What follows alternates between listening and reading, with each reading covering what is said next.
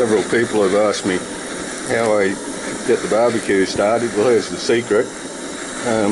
You're holding a bomb in your hand, of course, but it works very well, and you don't get any stinking chemical smells from fire starters.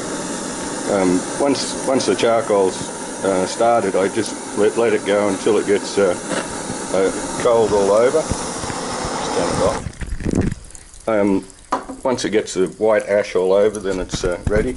The other thing that I do is I use American wood chips. This is mesquite, and this one is hickory.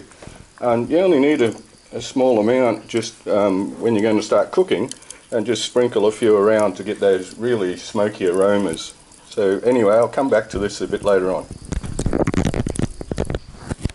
The charcoal that I'm using is made with, this particular lot is made with mangosteen. Any fruit tree is fine. Any hardwood non-resin tree. So in Australia they use mallee or red hardwood. So you want something that's not going to have any sap residue coming out of it. The thing that is important for all barbecue is to let the coals get a white coating over them, and also to heat up the plate that you're going to be using, and then rub it down with some sort of fat. So this is still about 15 minutes away, I suppose, to be ready, and we'll, just before we start cooking, I'll throw in some wood chips. Back soon. Now, before you start cooking, I've just put some more wood chips on. Before you start cooking, it's a good idea to soak some garlic in olive oil or peanut oil or something like that, with a bit of sesame and a bit of salt, and then to season your plate, it's just a matter of rubbing the garlic around.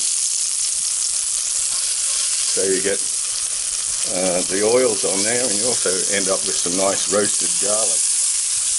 Okay, leave that.